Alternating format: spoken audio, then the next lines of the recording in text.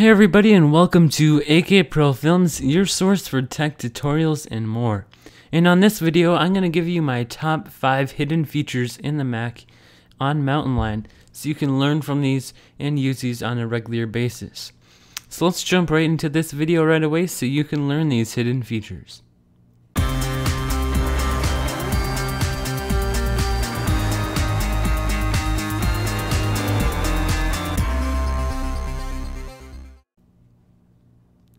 Alright, so let's jump into our first hidden feature. So first, if you don't see this button up here, all you want to do is go into System Preferences, Keyboard, and check this box that says Show Keyboard and Character Viewers in Menu Bar. So let's exit out of System Preferences and let's press on this icon right here. So first, let's show the Character Viewer. So all you want to do is press on that. I will show you this one in just a second. So right here you can see that you have a bunch of different options and symbols and pictographs that you can add into your documents. So to show you how this works, let's open up TextEdit and make a new document. Alright, and now let's go into the format and let's make a rich text document. And let's increase the size so you can see what I'm doing. And there we go.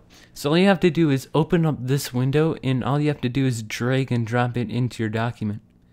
So you can drag and drop different images. So we just added an airplane there. We can also add a baseball if we want. We can add a pencil. There's just a bunch of features that you can add into your documents, presentations, or YouTube titles, etc. So let's just try an emoji and see if this would work. Yeah, it does work, so that's pretty sweet. It has to be a rich text so it can display the colors and the details. So let's just drag in this film slate here, or clapperboard, and you can see how cool that looks, and you can incorporate those into different documents, etc.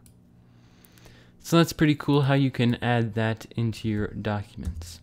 So let's close out of this character viewer window, and let's go back to this icon on the menu bar, and let's show the keyboard viewer.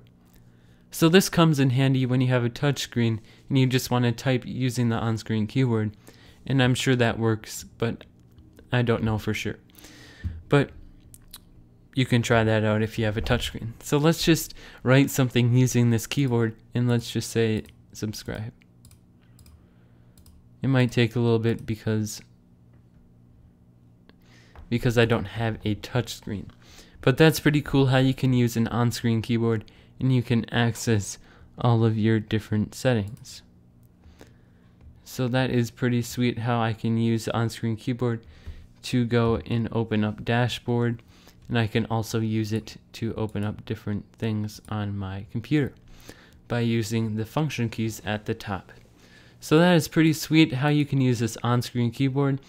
But besides the on-screen keyboard, let's jump right into our second hidden feature. So let's delete that. Alright, so now let's open up Notification Center, and you can see I have no new notifications. But you can also make sure that you don't receive any more by pressing the Show Alerts and banner by scrolling up using your trackpad. So you can turn that off so you won't receive any notifications for the rest of the day, but they will turn back on tomorrow. And if you want to change the notification preferences, you can go down to this gear icon and it'll open up System Preferences and the notifications, so you can change the way your banners, alerts, or any of the like will function. So let's just say I want calendar to be a banner. You can do that very easily. So now let me show you some hidden feature in Safari. So let's open up a bunch of tabs here, and they demonstrated this on the preview of Mountain Lion last year. So you can zoom out to preview your tabs in a nice grid layout like that. So that is pretty sweet how you can scroll through your web browsing tabs by using this visual layout. So that's pretty cool how you can do that by pressing on this button or just scrolling out. So that's pretty cool. So now let me jump into my fourth hidden feature on the Mac, and let's customize the way the stack looks.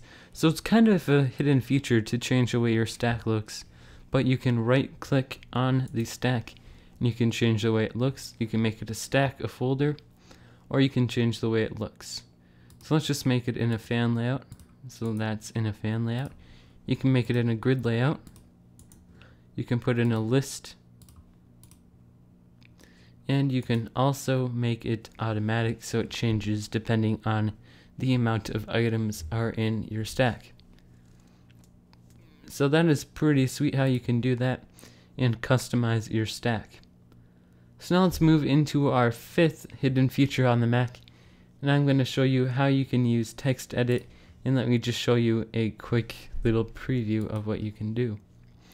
So let's just open up this terminal document, and you can press on the terminal thing at the top where the title is, and you can rename it, move it, duplicate it, lock it, or browse all the versions of it.